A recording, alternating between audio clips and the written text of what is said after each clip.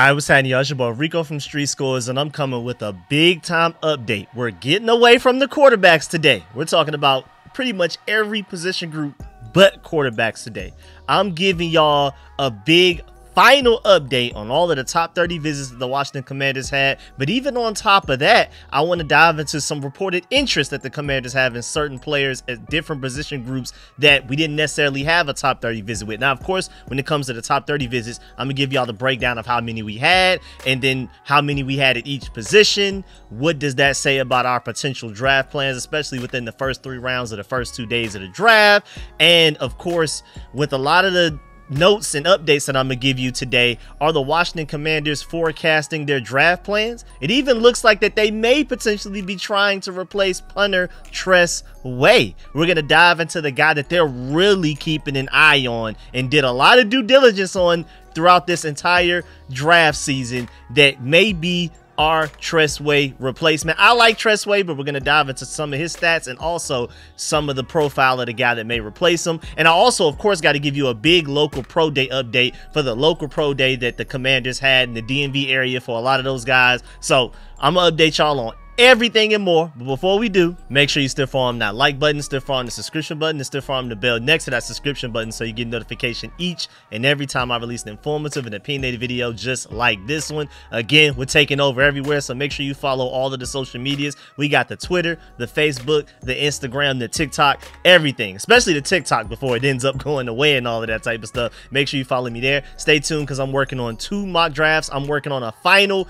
what would I do mock draft, and that one's going to include trades, and then I have like a super duper final predictive mock draft for what I think the Commanders will do. So stay tuned for those more mock drafts. I'm also working on putting together a call-in live stream for y'all to call in and voice your opinions on what you think will happen and want to happen in the upcoming draft and things like that, giving y'all the platform to let y'all voices be heard. I have a lot of updates, and then I'm also working on a complete predictive video breakdown.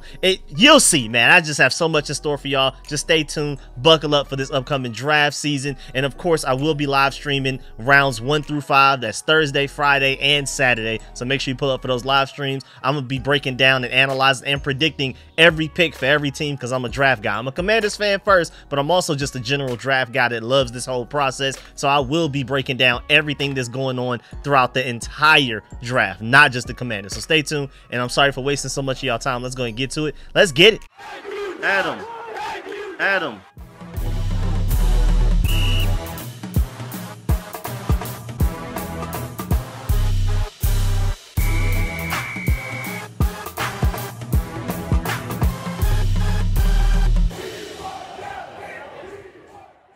All right, so the Washington Commanders finished up their top 30 visit deadline with 25 prospect visits that were confirmed.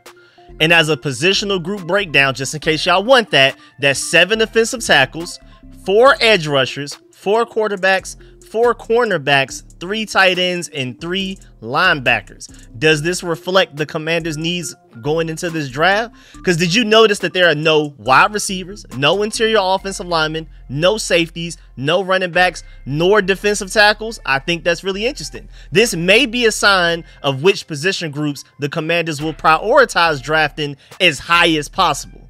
Like, remember, we have 6 picks in the top 100 picks of this upcoming draft. 6 picks in the first 3 rounds. I believe we're the only team in the NFL with that many. We have 1-1, 2 seconds, and 3 threes. I mean, it literally 1-1, 2-2, 3-3. It's actually really crazy how that worked out. And I'm not saying that they're going to necessarily ignore those other positions in the draft completely, the ones that they don't have in those top 30 visits. But after quarterback at 2nd overall, they may focus on specifically the guys that the positions that we brought in for top 30 visits: offensive tackle, edge rusher, cornerback, tight end, and linebacker in the first 2 days, the first 3 rounds of this upcoming draft. That may be what they key in on to be like, all right, we need to address these positions within these certain amount of picks, and then we can worry about the other positions later on in the later rounds of the draft. So that's just my prediction. That's just my assumption, but I could be completely wrong. Again, the general breakdown and reason that I'm making a lot of these draft videos is for me to give all of y'all the information. I give you my opinion on it, and then y'all walk away with your own conclusions. And even when we're talking about things outside of quarterback, that notion remains the same. And also, shouts out to the updated confirmed list provided by my dog Ken Johannesson, aka Burgundy Burner, on Twitter. Make sure you go follow him everywhere you can. And also Scott Jennings over there at Hogs Haven. They do like a tag team job of updating all of these top 30 visits. They also have a list. You know how I've been doing like the past few years of updating y'all on everybody that we're potentially attached to and interested in and things like that. They have a running list of like almost 500 people of all of the different position groups, every way that we had contact with anybody, even if it was something as small as a hula bowl meeting. So make sure you go check that out on Hogs Haven and everything like that. But the official top 30 visit list, just to run down the list, we have Isaiah Adams, the offensive tackle for Illinois. Eric All, the tight end from Iowa. Karan, still don't know how to pronounce his last name, but I really like him. I think he has a very high ceiling. The tackle from Yale. We have Austin Booker, the edge rusher from Kansas. Jarvis Brownlee Jr., the cornerback from Louisville. Brandon Coleman, the offensive tackle from TCU. Jayden Daniels, quarterback from LSU. Anim Dankwa, offensive tackle from Howard, really interesting. Rod Gaddison, cornerback from Western Carolina. Cam Hart, cornerback from Notre Dame. Jalix Hunt, that's a big name to notice right there, linebacker from Houston Christian. Even though he's listed as a linebacker, I technically count him as an edge rusher. So if we go back to the count and how I said we had 4 edge rushers and 3 linebackers, honestly, we had 5 edge rushers and 2 linebackers, technically, when you really look at the way that he's projected to play at the NFL level. And we're going to definitely break him down in this video. I have like a mock draft that I'm working on that I have us picking him in. So I'm going to do like a really deep, detailed version of a breakdown for him there. But I want to give you like a quick idea of who Jalix Hunt could potentially be, because he's coming from the FCS and he's like the talk of town right now. And I want to give you my basically opinions on why this guy could potentially make the jump from FCS to the NFL and still ball out. Very rare. It's not something that happens often, but I believe he has it in him. Then you have John Baptiste, the edge rusher from Notre Dame. You have Elijah Jones, cornerback from Boston College. You have Marshawn Nealon, the edge rusher from Western Michigan. You have Tyrese Knight, linebacker from UTEP. You have Drake May, the quarterback from North Carolina. JJ McCarthy, the quarterback from Michigan. And then Jordan Morgan, the offensive tackle from Arizona. Michael Penix Jr., the quarterback from Washington. Chop Robinson, Maryland's own, born and raised, edge rusher from Penn State. Roger Rosengarten, the offensive tackle from Washington. Jatavion Sanders, the tight end from Texas. Caden Wallace, the tackle from Penn State. Trevin Wallace, the linebacker from Kentucky. And lastly, Jarrett Wiley, the tight end from TCU. Those are all of the guys that we brought in for top 30 visits. Brought them all the way to Ashburn, had individual meetings with those guys. I believe Mitch Tisler said the way that the meetings were set up is that you got to meet with Adam Peters separately. Then it was like a trial run. You had to meet with Adam Peters, then Dan Quinn, then like your positional coaches, depending on what position you are. Maybe like the defensive coordinator if you're on defense, or the offensive coordinator on offense. You had like several different meetings for each of these guys when they came in. Even Mitch Tisler basically brought it up when they were talking about the whole bringing in all of the quarterbacks and prospects at the same time thing. Even with that visit, after we had Top Golf on Tuesday, on Wednesday, guys like Jayden Daniels, Drake May, and all of those other guys had chances to meet with each of those guys individually. So I feel like that whole Jayden Daniels drama is being blown out of proportion because of the way that they even set up the meetings. Everybody had a chance to meet with every single person. And now let's dive into some of the most notable prospects that have been updated recently that I haven't had the chance to give y'all breakdowns on yet. Because there's a few guys like Jatavion Sanders. I've already talked about him when it was already announced that we were bringing him in for a top 30 visit. Same thing with Chop Robinson. Same thing with, of course, like Jayden Daniels, Michael Penix Jr., Drake May, all of those guys. Of course, my boy Kieran, last name still can't pronounce, tackle from Yale. There's a few guys that like are really notable that I've already done breakdowns on. Jordan Morgan, the tackle from Arizona. So I want to give y'all some updates on some of the guys that I haven't had a chance to update y'all on, because between being busy and then a lot of these guys that have been updated and confirmed in the top 30 visit list all came in like one wave. We were getting like occasional updates here and there, like maybe one prospect one day, then 5 days later or over a week later we get another one, and then suddenly after like this whole Top Golf thing, we officially had like a confirmed 10 more guys, just names thrown in there. So that's why I'm kind of late with updating y'all on something. So let's first start off with big time draft riser, edge rusher, Jayden Hunt out of the FCS, the Houston Christian University. That's the guy again, like I said. I'm going to do a whole breakdown on him, like a super duper breakdown in my mock draft. But for now, at Next Pro Scouts did a great breakdown of him on Twitter, like an entire essay, like super duper in depth, weaknesses, strengths, everything like that. But as a conclusion summary real quick, I'll just give you what they said. They said intangibles. Hunt's work ethic and leadership on and off the field have been highly praised. His determination to improve every aspect of his game is evident in his continuous development throughout his collegiate career. Coaches and teammates frequently highlight his positive influence and his role as a motivational force within the team. You already know Dan Quinn is going to fall in love with that. That's the type of player that I have Dan Quinn begging Adam Peters to take this guy maybe even a round or two sooner than he's supposed to go. I mean, if I had to throw a bone out there and be like, who's the most random player that you would predict that the Commanders are going to somehow find a way to end up drafting, Jayden Hunt is probably my pick. Because it's not even just the intangibles. Let's get to the bottom line that Next Pro Scouts had. They said Jayden Hunt is known for his exceptional pass rush skills, solid run defense, and impressive athleticism. His ability to impact the game on multiple levels makes him an attractive option for some NFL teams looking for a dynamic and powerful defensive lineman. Hunt's dedication to his craft and his leadership qualities suggests he has the potential to excel in a professional setting and become a valuable asset to any defensive unit. And to me personally, to preview one of my final two mock drafts that I'm going to do, I have him comped to Robert Mathis. I'll explain again in great detail in my mock draft that I'm coming out with soon, but just literally think Robert Mathis.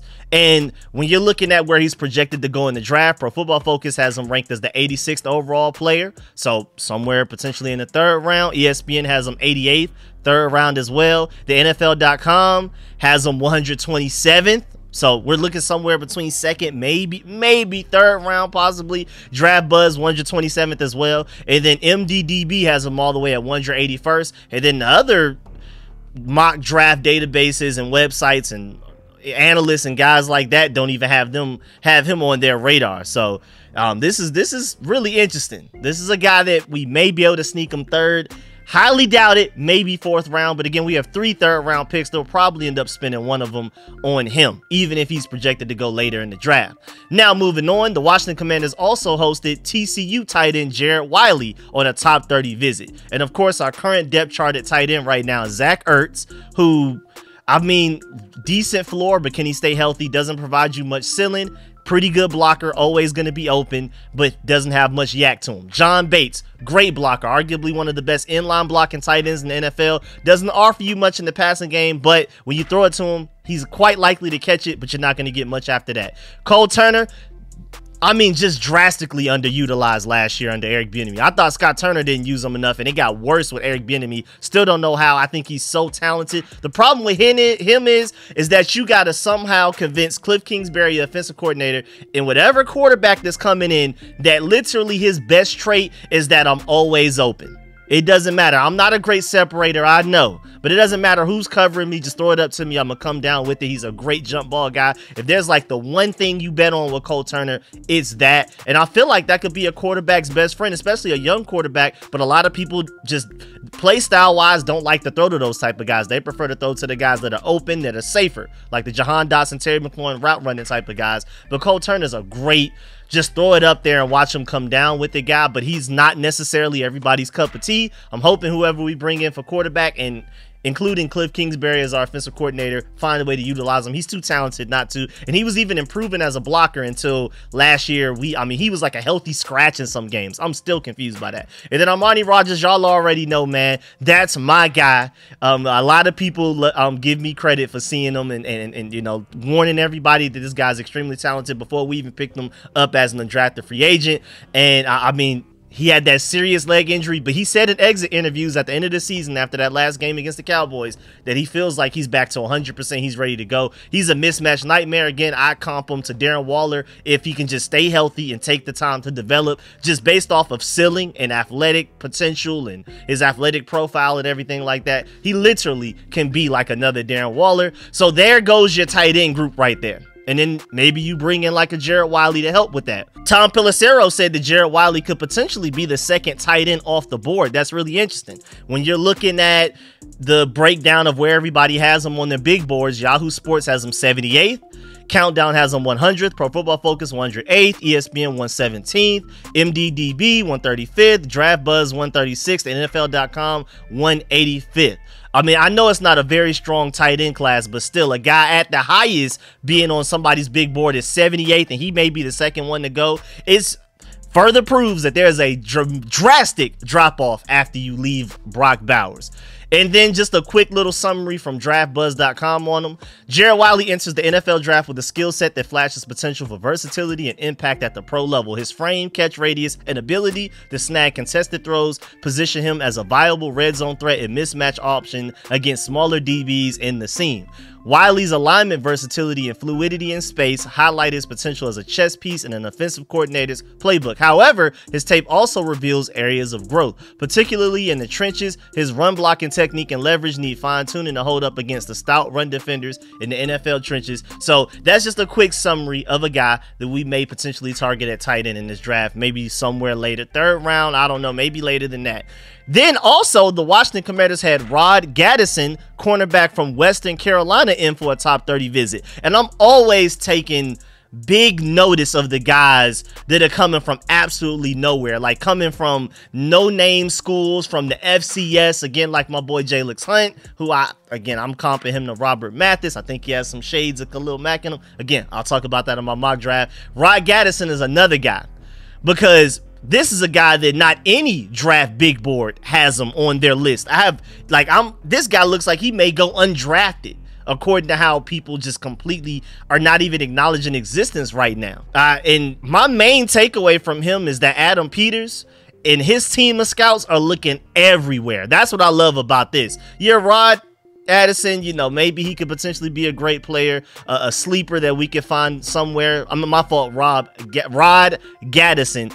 Maybe he's a sleeper that we find, and maybe he comes in and contributes, but I just love the fact that Adam Peters and his scouts are doing a really good job of looking everywhere, leaving no stone left unturned with a guy like this. I never heard of him until I saw that the Washington Commanders are bringing him for a top 30 visit. I'm not even going to sit here and lie and act like I've been watching, Western Carolina tape. Like, I'm not even gonna sit here and lie and act like that. So shouts out to Adam Peters and those guys for doing their job. He's a scout at heart. That's how he worked his way up to becoming a general manager, and I love the fact that he's still doing that very well. Also, as a team building type of guy, where I care more about recruiting and scouting than even just the games themselves, I love the art of finding sleepers in the deepest corners in the country. So on top of everything else that Adam Peters is already doing very well this offseason, he's also presumably going crazy with the scouting as well. And I love that so much, because that's how you have long-term success in the NFL. That's what sets you up to win consistently. And that's how you find guys like George Kittle in the 5th round. It's how you find Fred Warner in the 3rd, and so on and so on. Talanoa Hufanga, I think he was a 6th round pick for the 49ers that Adam Peters got. This is how Adam Peters works his magic, potentially finding guys like this that may even come in as an undrafted free agent. And I'm not saying that Rod Gaddison will end up being another Adam Peters all-pro, Pro Bowl, late round steal or something like that. But again, I'm just happy that he's at least trying to recreate that magic that he's had with the 49ers over here with now his Commanders. This is his first time being a general manager. This is his first time literally running the show. I like what I'm seeing so far. Because you got to remember, we are his first baby. He was the top football guy for the Broncos and one of the top football guys for the 49ers. And he played big roles in building those teams into Super Bowl winners. And in the 49ers case, I guess Super Bowl goers. But the Commanders are his first general manager job where he's having to literally run the show. So I'm telling you, man, this is his first baby. If you ever doubt if Adam Peters is going to do everything in his power to make sure the Commanders are Super Bowl contenders and are just as good, if not better, than how he built the Denver Broncos to win Super Bowl 50 and the 49ers to just go to the Super Bowl just now and to be consistent Super Bowl contenders, trust me, he will. This is his thing. This is his baby. But now on to the very little that I could dig up on Gaddison just real quick. I mean, 6 foot, even, 195 pounds. And I mean, if you're just looking at the stats, nothing too crazy, a few tackles here and there and things like that. It's not really much to take from him. Like 2023 alone, he had 27 tackles, 1 interception, 8 passes defense. So maybe that's something they're looking for. Like, remember, we picked up Michael Davis in free agency from the Chargers, and he was known for his great pass defense ability. Like, just constantly batting down passes. Rod Gaddison was doing that for Western Carolina. So at a really small school, though, not against great competition. And maybe that's just something that Dan Quinn and Joe Wood Jr. really covet. Guys that make plays on the ball with good ball skills. So maybe that's what he has.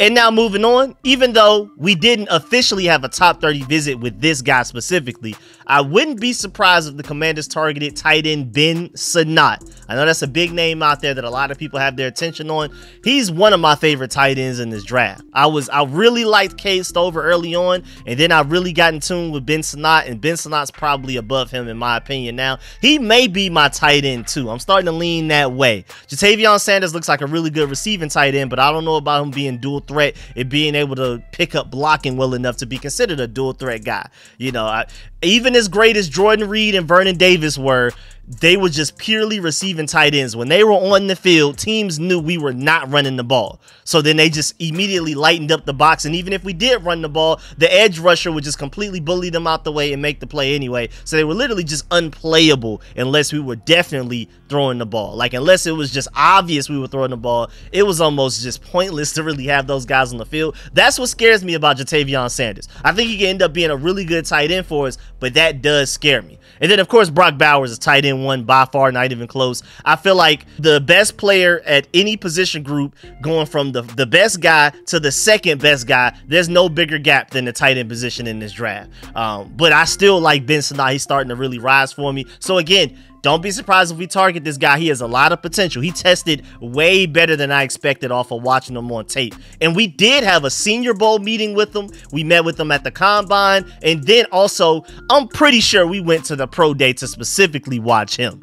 I'm pretty sure. I'm very confident in the fact that we went to the Kansas State Pro Day specifically for Ben Sinnott. And maybe we paid attention to some of the other guys there. But I'm pretty sure we flew all the way there by plane, private plane at that, to specifically make sure we looked at, and they met with Ben Sinnott at that pro day as well. And then also Jim Nagy himself said on Twitter, reminder that Kent State football tight end Ben Sinnott had the highest vertical 40 inches and longest broad jump 10 feet 6 inches and fastest 3 cone 6.82 of any tight end at the Combine. He was literally the best tight end at the Combine in all 3 of those measurements. Also, he had the second best RAS 9.72 out of any tight end in the class. And again, the only guy that surpassed him was Theo Johnson. He put up a historical Combine performance. Not bad for a former walk-on. Let's also note that, you know, Dan Quinn and those guys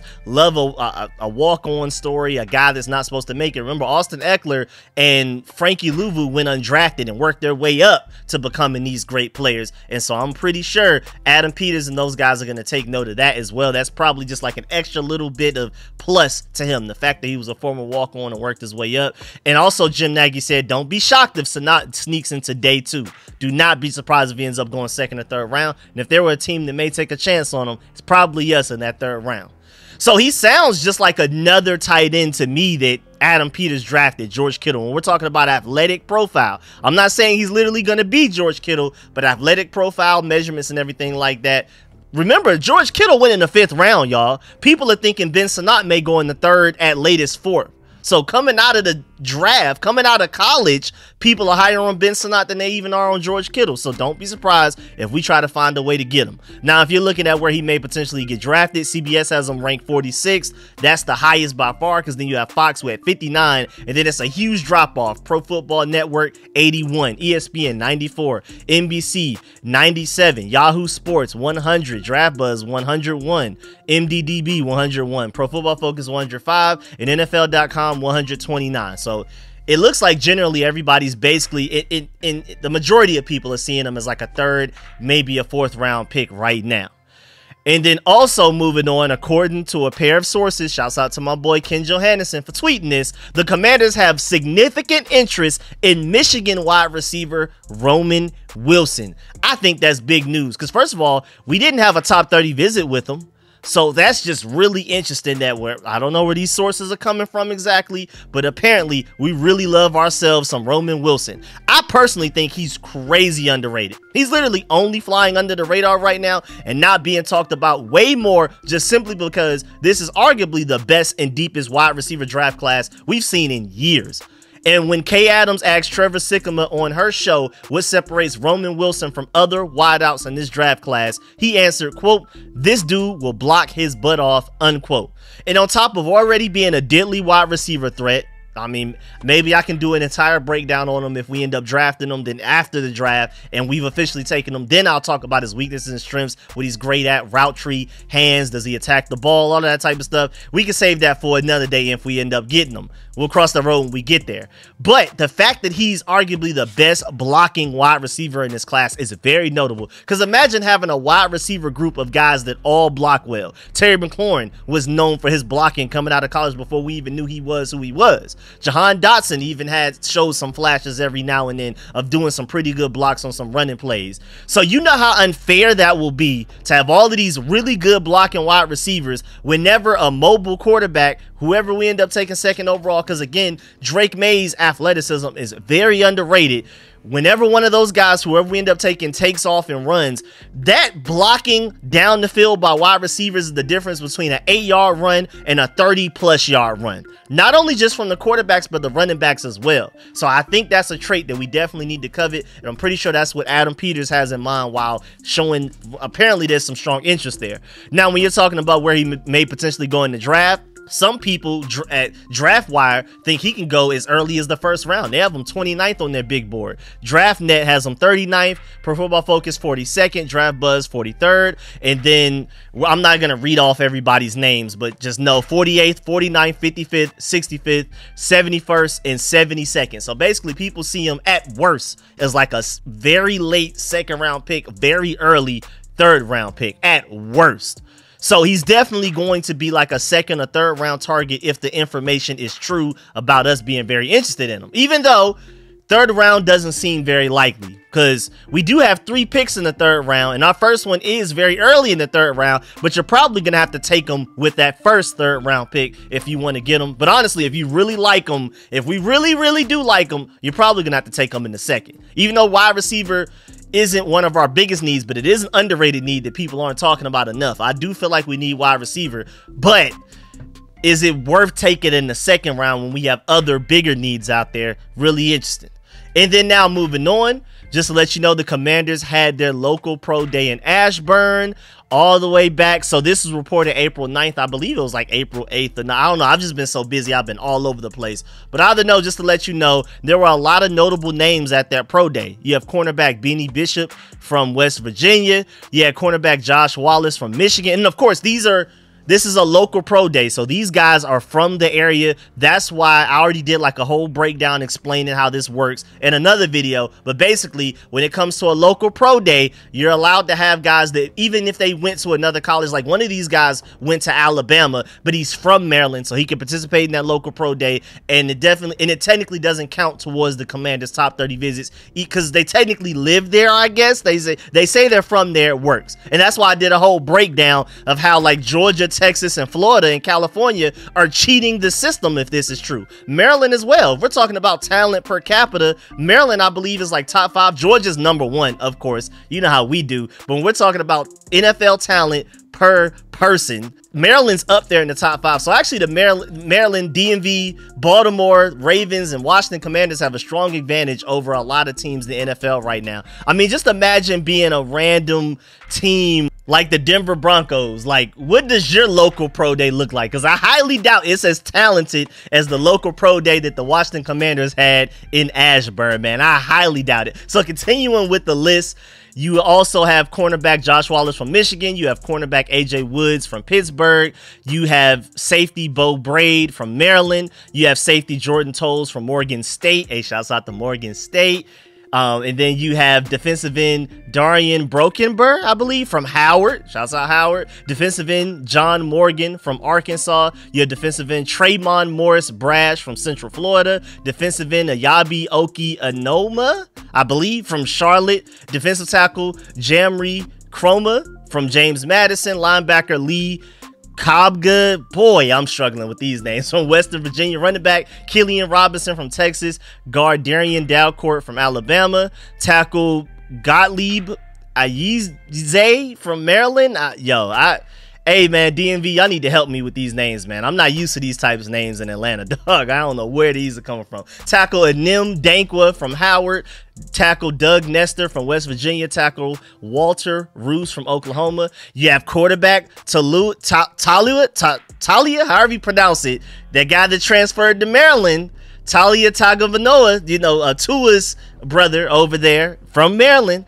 You have wide receiver Jalen Coker from Holy Cross and wide receiver Jashawn Jones from Maryland. So that's your local pro day full list right there. Very noteworthy. Also because, like Howard offensive tackle Anim Dankwa apparently reportedly had dinner with Washington during the pre-draft process. So that's a guy that you really need to keep an eye on right there. Dankwa was a participant in Washington's local pro day and is a projected 7th round pick and potentially a priority undrafted free agent, similar to who Mason Cole was last year for us, where it got to a point where we were competing with other NFL teams to win over Mason Cole in technically to sign him as an undrafted free agent. That's why I always say it's better to be an undrafted free agent than to get drafted in like the 6th, especially the 7th round. I prefer to be an undrafted free agent over going in the 7th round any day of ever, because man, I'm telling you, that 7th round you don't get to choose your team. But if you're an undrafted free agent, especially a priority undrafted free agent, you literally have teams lining up and you're like, okay,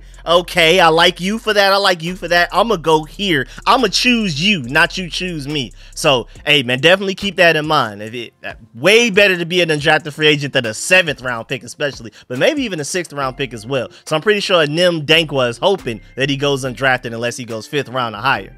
And from that list of the guys that we had at the local pro day, another guy that's a big standout from that list is wide receiver Jalen Coker, because even Steve Smith Sr.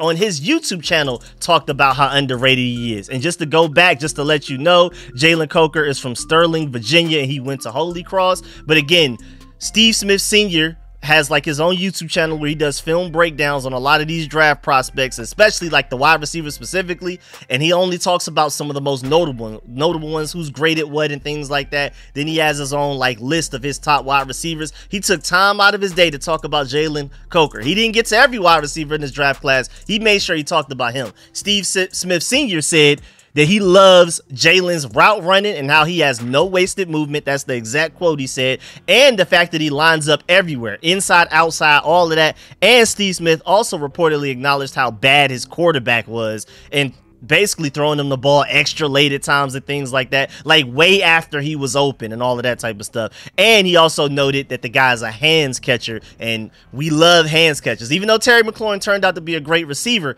he's not a hands catcher. We prefer hand catchers. Also, another standout is, of course, the Maryland quarterback, Tua Tagovailoa's brother, Talia. I believe that's how you pronounce Tualia, however you pronounce that. Of course, Miami Dolphins, Tua Tagovailoa's brother, and this is the second time Talia has actually been linked to the Washington Commanders. So maybe there's some real interest there to bring him in as an undrafted free agent to kind of compete for the backup quarterback room right now that we have already filled up. After we draft the guy 2nd overall, we'll already have 4 quarterbacks. Maybe they bring in Tua Tagovailoa's brother to become the 5th quarterback, because he did show flashes. He has shown flashes. Now, he's very small, he's undersized, but he showed flashes. Also, I do want to point out the fact that 3 HBCU prospects were invited to the local pro day, and that's why I wanted to make sure I shouted out Howard defensive end Darian Brokenber, Howard defensive tackle Anim Dankwa, and Morgan State safety Jordan Tolles. Shouts out to them. I wanted to make sure I dedicated at least a few seconds to acknowledging the fact that we had 3 HBCU athletes there at that local pro day, and I hope they made a strong enough impression to potentially get brought in here at least as an undrafted free agent. Also, moving on, according to various sources, again, shouts out to my boy Ken Johannesson, the Commanders have a strong interest in linebacker Richard Gibinor out of Troy. I hope that's how you pronounce his last name. Who-wee. He is a late round prospect, or maybe even potentially an undrafted free agent target. So, hey, be on the lookout for that boy Richard over there. He's from Nigeria. He played for Troy. He's 6'1", 234 pounds. Seen as like an outside linebacker, edge rusher type of guy, like a no hand in the dirt, rushing off of the edge, way wide type of guy. And I mean, I guess if you want to do like a real deep dive into him, the 33rd team did like his strengths and weaknesses. They said strengths: explosive athlete, quick, decisive first step, and hot, aggressive motor. Weaknesses: edge discipline. You can coach that. Stoutness. You can, I mean, bulk up a little bit, and then counter moves, you can coach that as well. So he has some traits you can't teach, and then the things that he's struggling with so far are things that you can teach. So maybe this is a guy, again, maybe we bring him in as a undrafted free agent, because right now MDDB has him ranked 313th and Draft Buzz has him ranked 324th. So this is a guy that you may be able to bring in as an undrafted free agent. Maybe he's a steal that we can, you know, maybe 2-3 years from now, people are like, where did this freak athlete come from, type of thing. So be on the lookout for that. Moving on, TCU tackle Brandon Coleman also had a top 30 visit, not only with the Commanders, like I already told y'all, but with the Chargers as well. He's 6'5", 313 pounds, and is expected to be a top 75 pick because he's starting to fly up people boards lately and things like that. So just to let you know, also, the Commanders went to Illinois defensive tackles Johnny Newton's pro day, along with a lot of other teams. Like, a lot of people are saying that he may be a first round pick. So I highly doubt that we use a first round pick on him, and I don't think he's going to make it to the second round. But just to let you know, there's that right there. Also, there's a lot of buzz lately for Western Michigan edge Marshawn Nealon, who I already told you about. He was one of the busiest pre-draft guys out there doing it. He visited the Texans, Vikings, Buccaneers, Panthers, Colts, and the Commanders, all part of a 16-team visit schedule. And a lot of people are seeing him as potentially like a late first, early second round type of guy. So be on the lookout for him. And then also Iowa tight end Eric All, of course, had a top 30 visit with us, but also the 49ers and several other teams. He's visited with the Dolphins, the Browns, the Vikings. So I'm just giving y'all some of these guys, just kind of running through them, because these are guys that have interest league-wide. Other teams are looking at them as well.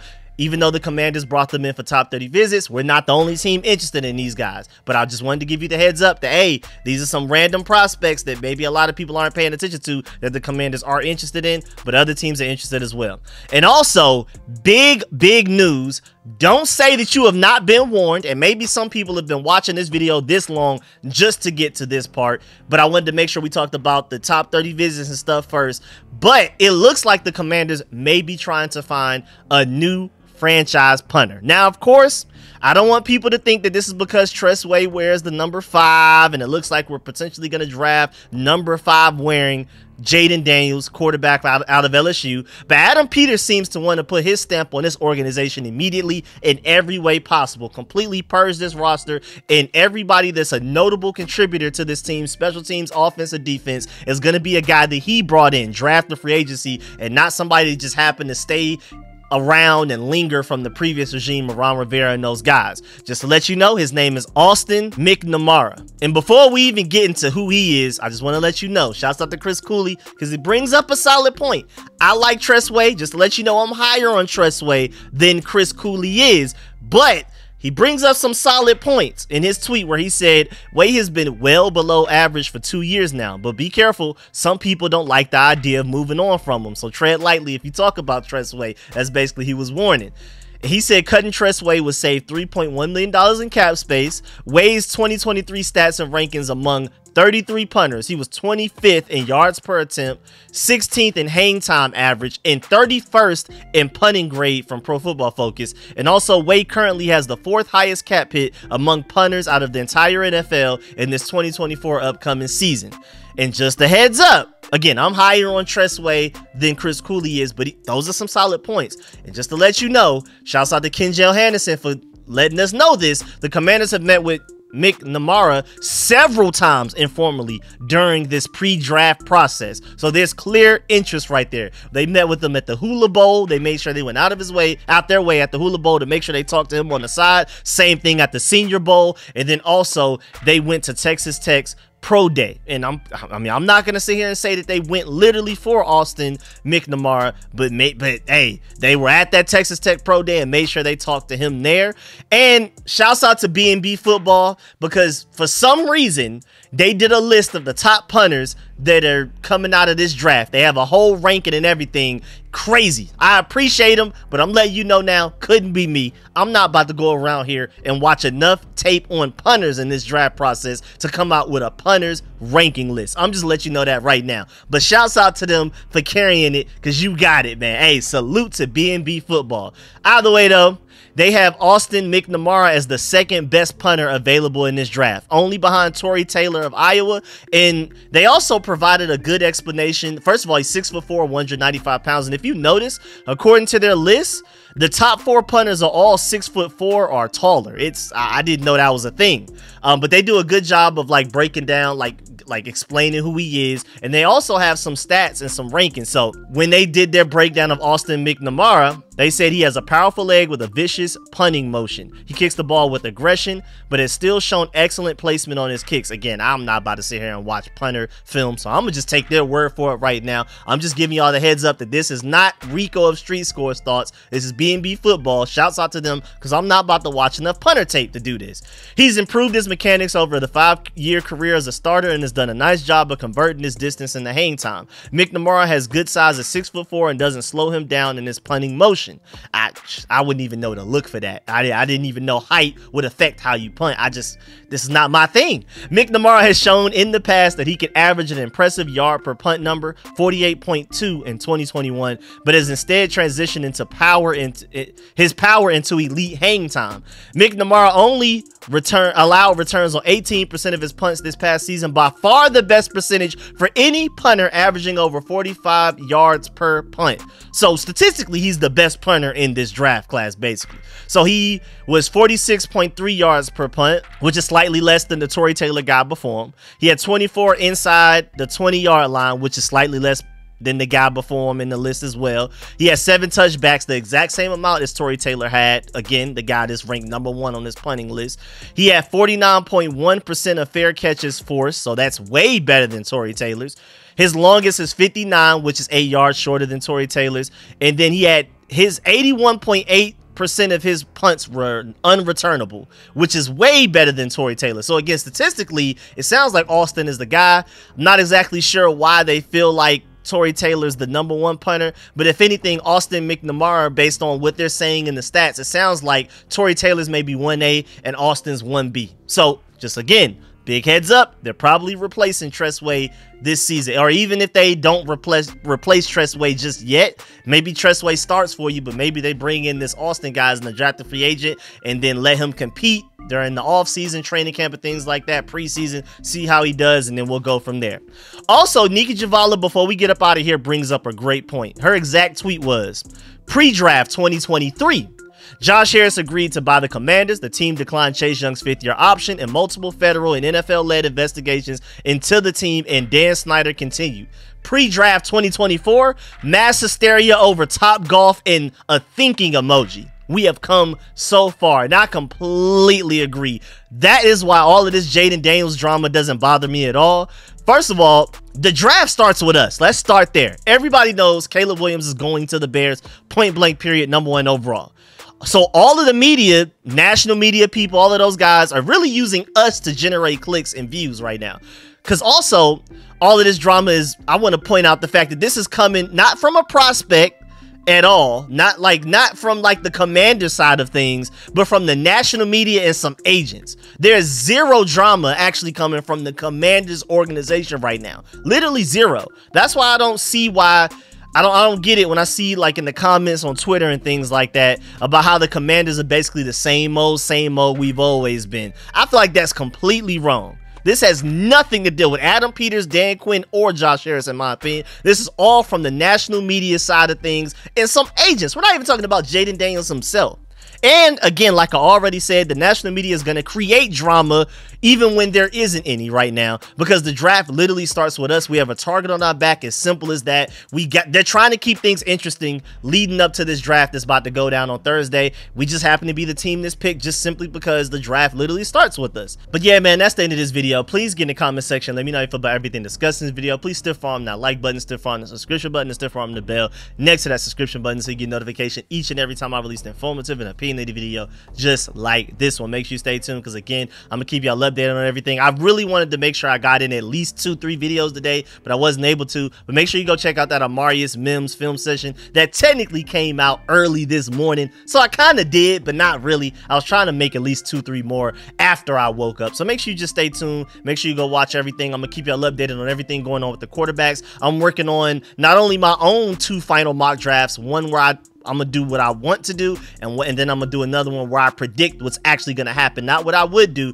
but what I think the Commanders will do. And then I'm also working on putting together, I'm going to look everywhere on the internet to see what everybody is selecting for us right now, number 2 overall, just to give you an idea of where the national media is with as far as where the Commanders are going in the draft. And if any of those mock drafts go beyond the first round, I'll give you those picks as well. So, and of course, like maybe some trade up for tackles, things like that. I'm working on more film sessions before the draft comes, and again, I will be live streaming the entire draft process. But of course, let me know how you feel about everything discussed in this video, all of the draft prospects we discussed. Are any of these guys really notable to you? Are any of these guys that we talked about in this video guys that you really want the Commanders to get? How do you feel about this whole Tress situation? Do you feel like the Commanders should move on from Tress and bring in a new punter immediately? Let me know how you feel about everything. The local pro day, shouts out to the Commanders for bringing in 3 HBCU students as well. That's much love there. Really appreciate y'all for that. And of course, do not leave this video without leaving a like. I really appreciate it. Catch y'all later. I'm out.